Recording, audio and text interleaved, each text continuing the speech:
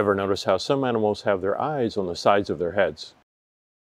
These animals are called prey. They have to have the eyes on the sides of their heads to watch out for other animals that want to eat them. Some animals have their eyes on the front of their heads, like you and me. These animals are called predators. They want to eat the other animals that are called prey.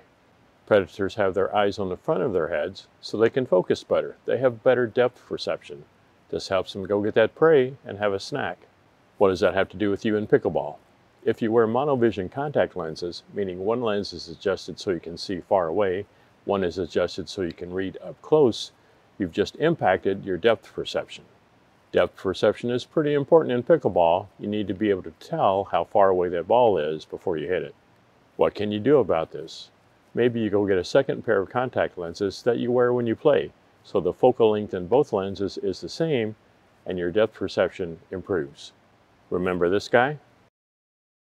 He or she has really good eyesight, really good depth perception. Go fix your contact lenses. Go be a predator today.